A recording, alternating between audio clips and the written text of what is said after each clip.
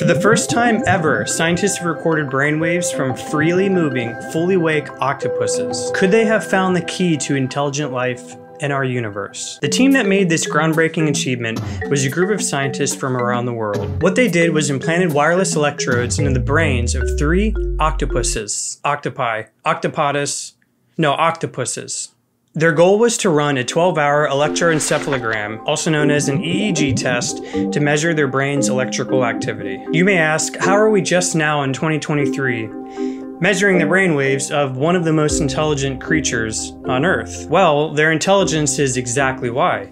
They wouldn't let us record them using standard methods previously. Octopus are very tricky and clever creatures. Previous methods of recording have failed because the octopus would simply use their flexible arms to rip off anything on their body we tried to attach for recording. So scientists use what's called the neurologger, which is typically used on small animals like birds and mice. But for this experiment, it worked perfectly.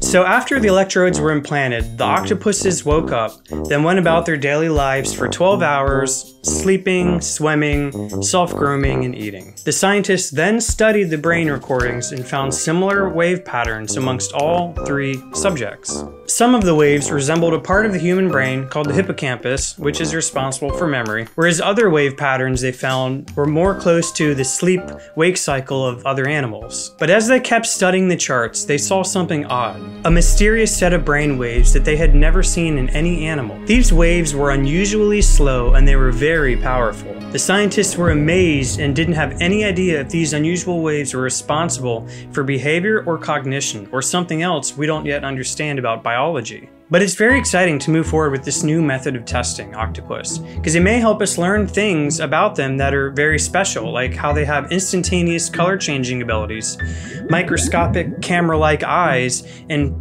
arms that can wrap around their entire bodies. But these traits aren't the only mysterious thing about octopus. For one, it's important to note that octopus are cephalopods, which is a class of the mollusca phylum within the animal kingdom, just like squid and cuttlefish. Cephalopods are interesting in that they can bend in any direction, whereas if vertebrates like humans tried to do this, we would bend our knees backwards and snap them. But what really makes octopus special and why scientists want to study them is their extremely complex nervous system that is like no other on the planet. One part of this complexity is that octopus actually have 9 brains, a central brain between their eyes and one in each of their 8 arms.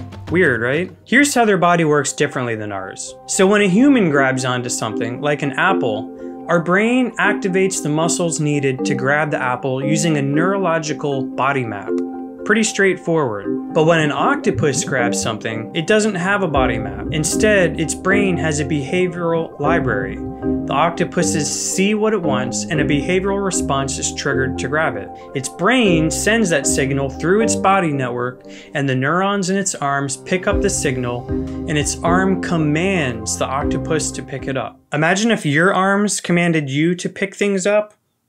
It just doesn't work. We're not built the same. So octopus are highly complex and extremely intelligent. In fact, their abilities to respond to the environment, hunt, and survive are equal to that of a 5th grader. And they've even been known to play pranks on their human keepers. It's this combination of intelligence and complexity that makes us wonder what exactly is important for intelligence in the universe. Octopus are built on a completely different magnitude than any other creature on Earth. For one, they have the largest brain-to-body ratio of all of the invertebrates. They have as many neurons as a dog, which is about 500 million, and 60% of those neurons are in their arms. They are so complex that even though they're invertebrates, they're being studied on the same level as dolphins and chimpanzees. So where am I getting at with this? What is this mysterious key that octopus hold? If they truly are the key to intelligence, then why aren't we finding underwater cities built by them? Where are there statues of the water gods? Well, scientists suggest it's because they only live 3 to 5 years. They don't have enough time in their lifespan to learn the abilities of conceptualizing and imagining scenarios. If they did live longer, neuroscientists believe they could evolve their brain to act on their intelligence. They could theoretically create societies of a much higher frequency than we could ever imagine. But this begs another question. Why are they so special? Why don't they have an evolutionary bridge to any other animal on the planet? Well, there's a large group of scientists who believe the answer to that is that they aren't from this planet. that they're from somewhere else in the cosmos. Sounds far-fetched, right? Well, maybe not so much. There's a theory called the Hoyle-Wickramasinghe thesis of cometary biology. It basically makes the claim that the direction of evolution on Earth has been significantly affected by biochemistry that didn't start on our planet. That life may have been seeded on Earth by life-bearing comets as soon as the conditions here allowed life to flourish, about 4.1 billion years ago, which is 400 million years after the planet was formed. The theory suggests that living organisms such as space-resistant bacteria, viruses, and other complex cells were delivered to Earth, which is why we have such a considerably high genetic diversity. So, to fast forward about 500 million years ago, there was a great terrestrial event called the Cambrian explosion.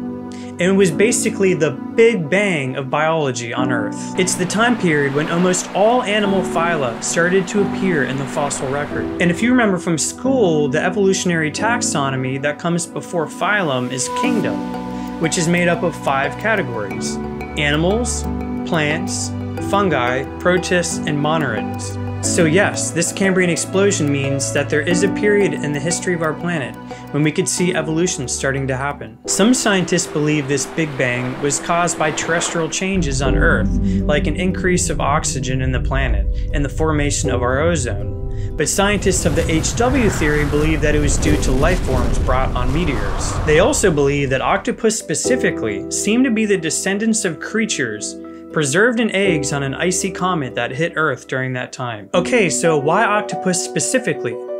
Well, they mysteriously have 33,000 protein-coding genes, which is 25% more than we have. These genes are basically what give our cells instructions on how to make proteins. They're important for not only the structure and support of our cells, but they allow our bodies to move. What makes octopus so special is that these genes are not easily found on any life form on Earth, nor is their genome similar to the animals that octopus are supposed to have descended from. That leaves only one logical scenario, that their genes were borrowed from somewhere else in the cosmos. Now, there are scholars who don't agree with these claims and say that they're completely speculative. But other scientists say that there's no other explanation. That in the early stages of our planet, there just wasn't enough time for an organism to evolve into something so deeply complex, like the octopus. A delicate, intricate complexity that simply could not exist within the timeline of planet Earth.